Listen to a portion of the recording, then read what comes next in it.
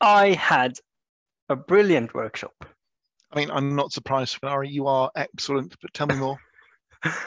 Last week, I had a workshop with a leader group, and something really happened. We've struggled for a long time to make some stuff happen and some discussions to go about, are these leaders really in charge of their own time?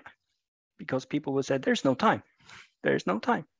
And suddenly we had that discussion, and something happened, and they left that room with a clear idea that I am in charge of my time, and I can do this and this and this. And we made a poster that was kind of a wall of opportunities and a wall of positivity.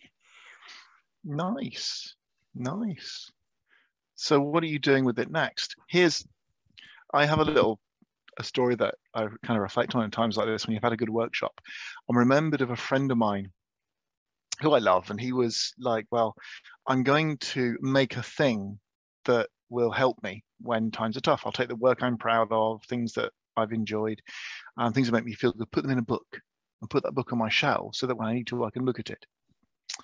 And I said, I think this is a lovely idea. But when you're feeling down, when you need it the most, will you have the energy to go to the shelves, pick up the book, open it, and see what's in there?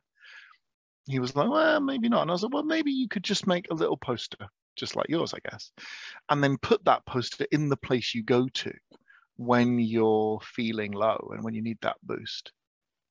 Because like those workshops that work really well, there's a bit about how that magic happens.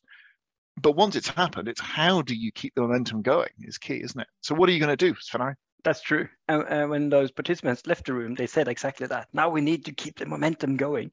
So how do you make it stick, that feeling? How do you turn it into concrete actions with a poster like that? So my plan for now is just, I have made that poster.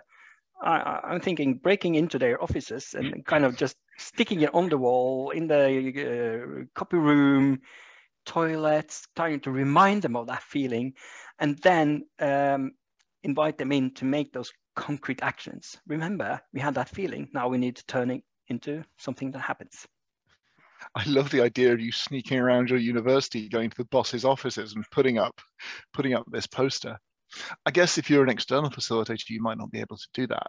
And there are different ways that we could have conversations, but there's something about getting that knowledge shared at the right space and time in a way that it's useful so that people in that group get to keep the learning going forward. Yeah, cool.